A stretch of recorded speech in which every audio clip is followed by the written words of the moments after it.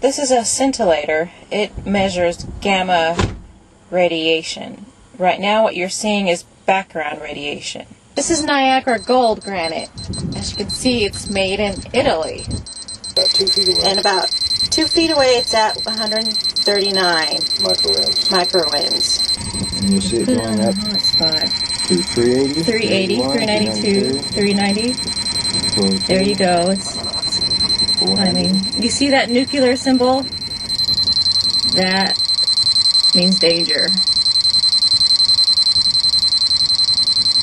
Now in the car a while ago, it was sitting on background radiation was 4 microrams. Now it's 400, so we're over 101 times the background radiation.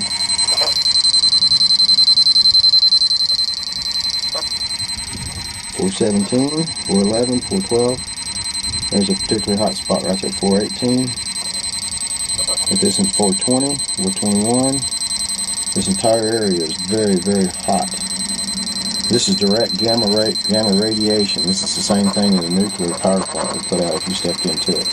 Of course, it puts out neutrons and everything else too, but this is some dangerous stuff. Plutonium puts out gamma radiation.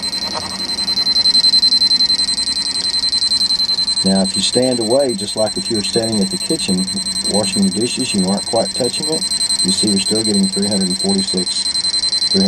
milligrams. It's going down slowly as we back off.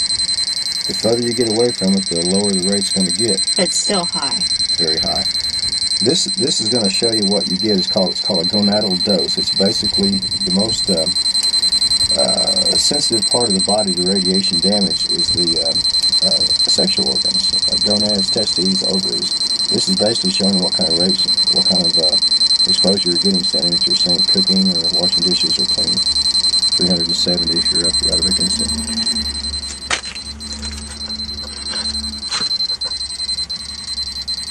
Not all the slab is that hot. Here we're at 127, 126. Which is still hot. 130 is very hot. What are we reading now?